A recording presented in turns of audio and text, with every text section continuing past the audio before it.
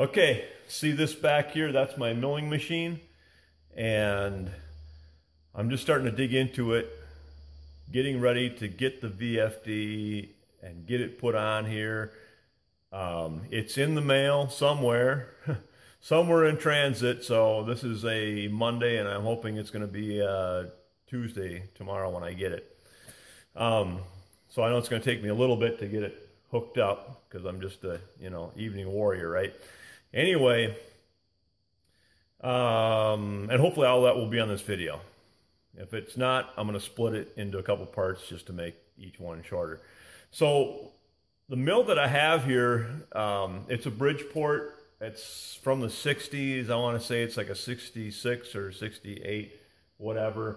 It's hooked up on 480 right now, 483 phase is the plug for it. Okay, right. Oh. Okay, this is how it was plugged in with this plug right here. All right. So I'm going to try and walk through what I am going to do to switch this thing over. First, I got to switch it to the right voltage up here and just make sure things are jumpered out right, I believe. And then I'm going to hook the VFD to this thing in the simplest way that I know possible, okay? So, with all that said, I am not an electrician. I am not an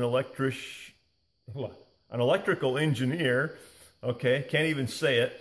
I am just in my shop doing trial and error, and if this works, great. If it doesn't, well, that's going to stink. But I just said all that to say, don't follow me as this is a how-to video. You're on your own. I am not responsible for anything that you or anybody else does. This is just showing this for entertainment, okay? All right, legal stuff out of the way. So, here we go. I'm going to go through real quick how the mill is set up right now and just show you how it is as it exists before I start, okay? Because a lot of times I see these videos about VFDs and they're putting them on, but they really don't show you what they started with and some of the more intricate details of this. So I think we can do that here, and hopefully this works out, okay? I'm just keeping my fingers crossed. I've got this plug on it. That's the way it came, 480 plug, like so. All right, and I'll just go through here and show you how it is. It's got, your neutral or your off and forward and reverse switch on it. And this right here is my nameplate right there. All right, so my nameplate, and you can see down here, it tells you your jumper settings on this side for high voltage. Along the top it says, what is that, 654, 987, and 321. And you can see how the voltage, or how the jumpers are arranged for high voltage, okay? For low voltage over here, same thing, just with a little different jumper settings. All right, same pattern, but the jumpers are all on the bottom from 1 to 9, 2 to 8, and 3 to 7. Okay, and then of course it gives me my details here, which I'm trying to get in focus here. My voltage, 3-phase, amps and whatnot. Okay.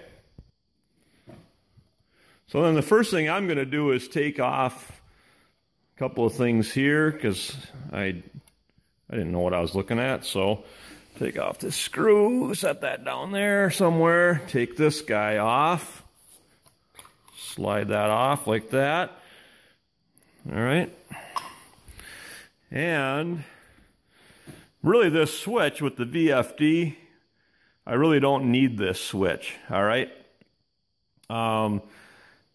I'm kind of debating, I see a lot of people remove the switch, and I'm I'm sort of thinking that, you know what, I'm just going to leave well enough alone, but we'll kind of see what happens when I actually get the VFD. So then there were 4 screws on the top here that I removed to remove this and put that down here.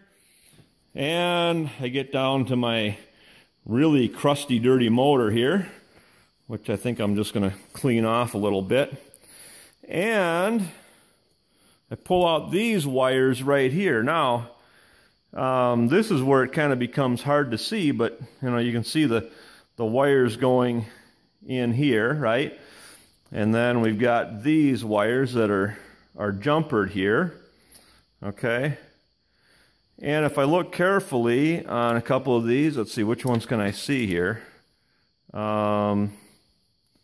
got the little tags on them there, okay? That's kind of hard to see, actually. That's a 5, it looks like. And 5 is jumper 2. Oh boy. I don't know if I can read that or not. If I put it in here, let me zoom it in once. Well,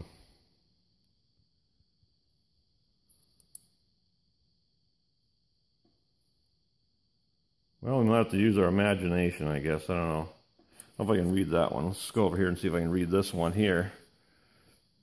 Of course, a 5 could have been a 2 also. Okay, this was a 5 here. Okay, I was wrong. That other one was probably a 2 or something. 5 and an 8. Okay, 5 and an 8. And let's look at this other one here. This is a what? 7 and a 4. Okay, 7 and 4. 5 and 8, 7 and 4. Okay, so like I say, the way it was, you see 5 and 8 jumpered together, 7 and 4 jumpered together for the high voltage, and then of course the other one must be 6 and 9 that I can't read. So I have to switch those out to this over here. All right, so since I'm thinking while I'm going here, I am kind of the opinion that I'm going to take this box off of here and just get rid of it. I think that's the easiest thing to do, maybe, because I got to tie.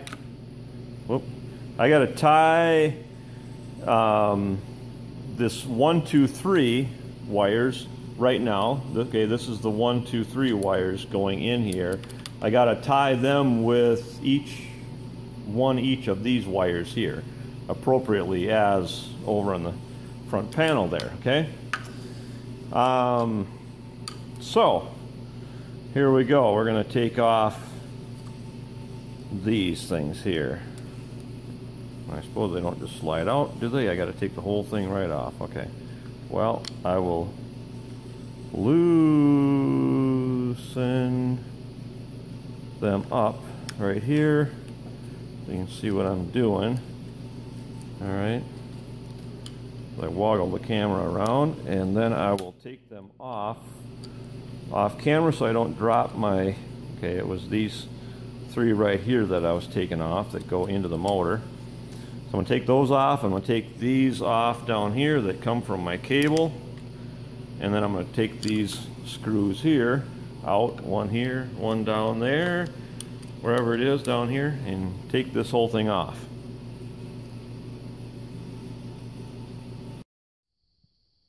So that's that. That thing came off like so. And I'm just going to take and slap the cover back on it for safekeeping and put my trusty little screw in here, and we'll call that a day for this thing. And since I am the world's foremost cheapskate, I'm going to take this off and save this cord to reuse to connect this thing from the VFD. So off this comes. Merry Christmas to me. My goodies for the mill came in here. So here is my GS2 drive unit. my VFD. This little guy comes out, this control panel, so this will mount up on my mill like that, while this main VFD drive will mount in my trusty blue box right there. That's on the floor. I've got a cord for this guy, because that needs a cord when it's separated, okay? So you gotta get a cord. This here is a DIN rail adapter for the VFD, so I can mount it on the back in that panel there.